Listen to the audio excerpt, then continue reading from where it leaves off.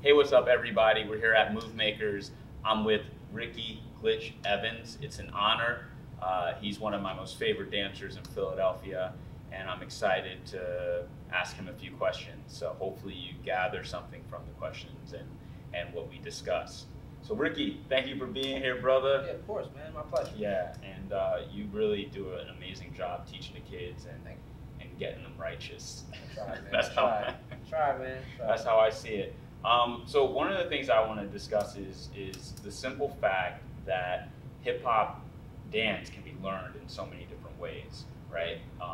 You and I have had similar ways of coming up, but then also we have our own unique facets in how we've been raised up in the dance. What I'll say about the way that we came up in the dance is that I have the sense that for our community, understanding the traditions, understanding what came before us was very much a part of our upbringing. So we knew what was going on with music and dance, that was happening during our generation. But part of learning the dance was, I want to do what I saw my uncles doing, or I want to do what I saw Fred Berry doing on what's happening.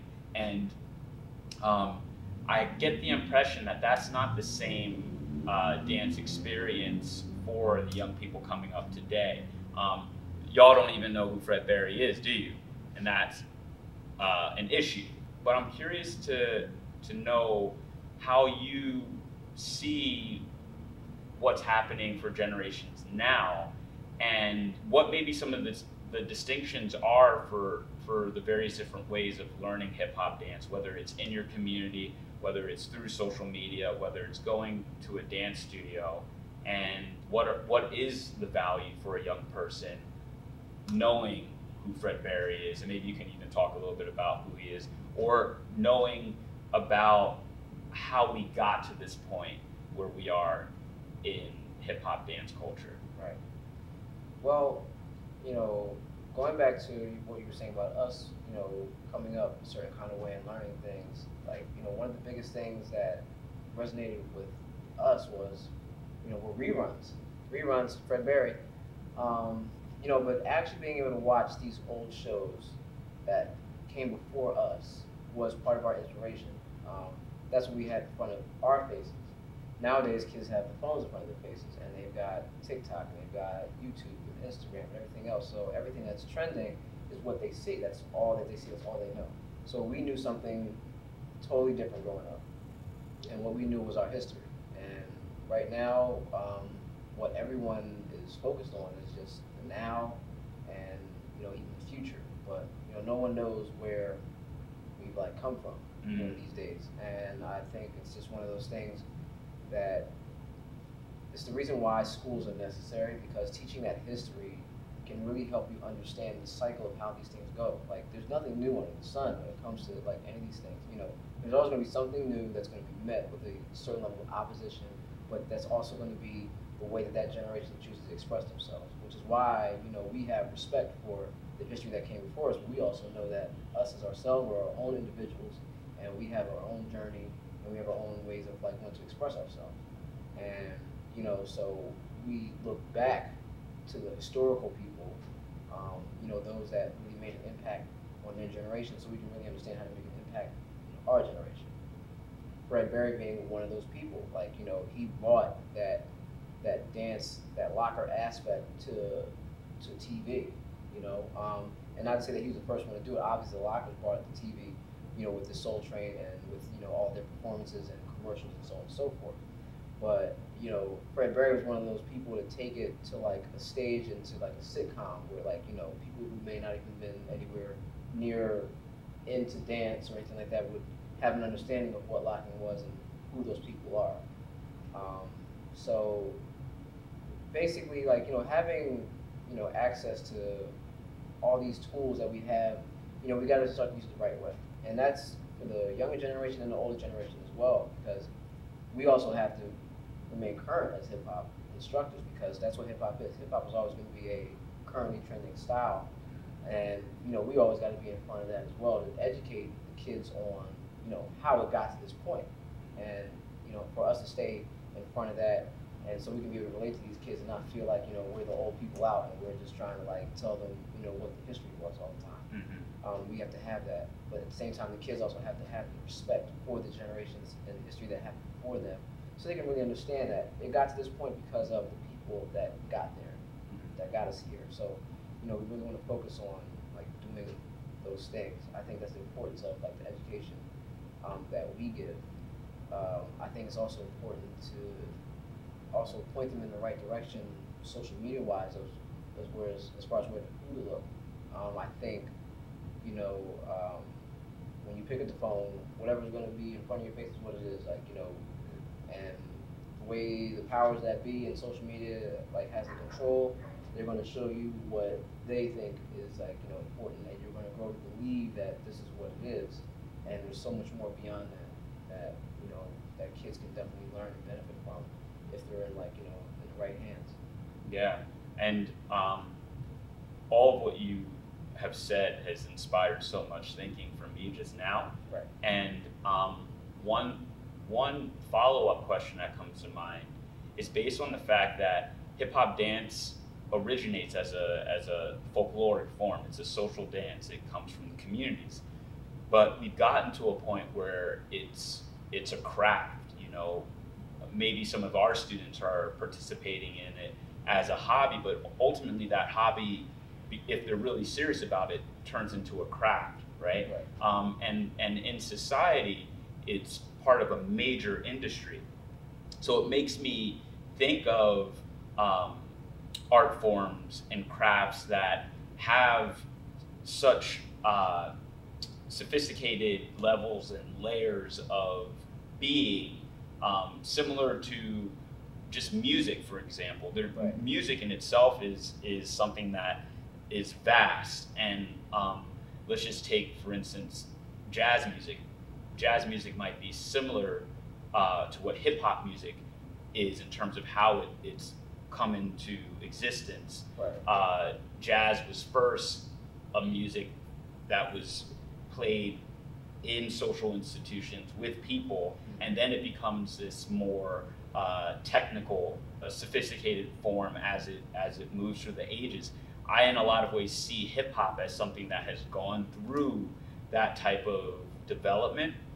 And so, with kids who are doing it for leisure, and possibly developing a kind of command over it to the point where they are, you know, taking grasp of a craft, is it worth us even considering the fact that, you know, let's think about a jazz musician.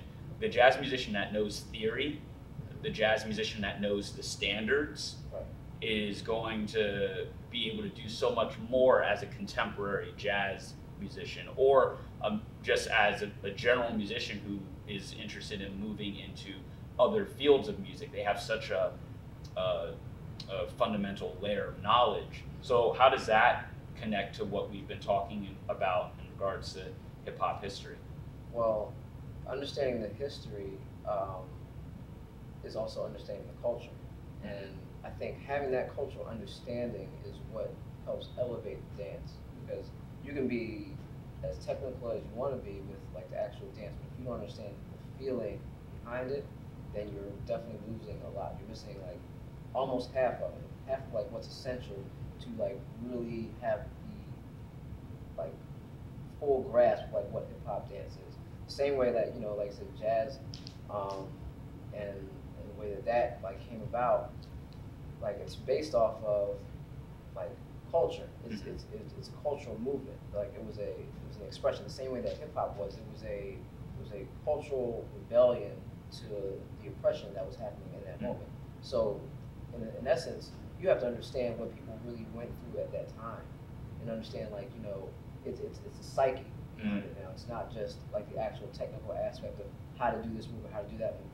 You know, people express themselves through the dance because of what they were going through at that time. That goes with hip hop. That goes with the funk styles before then. Like I said, these are all like, you know, fighting different battles, and like the dance was the way to connect. You know, dance has been in our, you know, DNA since our ancestors. Like that's our connection to the environment. That's what it was used for you know, way back when.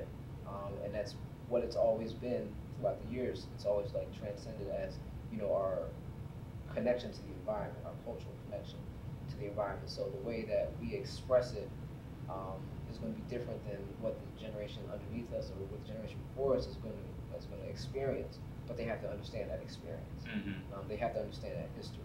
They have to understand how people in that time period chose to, you know, express themselves and chose to make that connection, so they themselves can understand how to make the connection now, right? Because everyone's going to be fighting a different kind of battle, and what comes out is going to be that expression based off of like their own inner struggle or external struggle.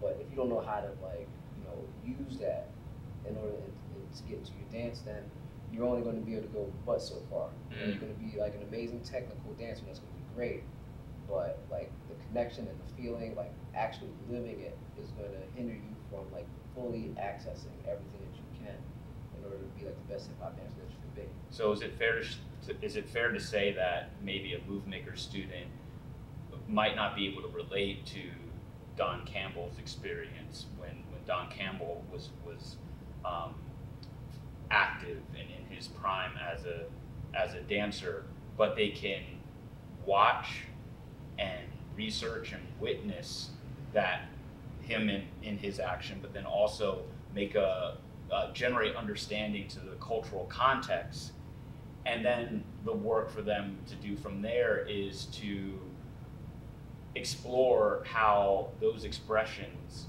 can be molded and made relevant to their current condition in life. And so, you know, the expression in something like locking, you know, the way that the joy, the looks, you know, those things aren't so much a part of the gestural vocabulary of young people today. Right.